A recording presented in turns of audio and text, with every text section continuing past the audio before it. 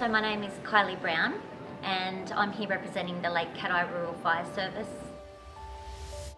We are a volunteer organisation all the time, so coming along and being part of IRONMAN is just second nature to our brigade. Over the years we have been on the bike leg down at Lake Cat and closed off the streets that require traffic control and support to allow the neighbours to move along in the correct direction for the safety of the riders. We've recently done a renovation that requires some furnishings.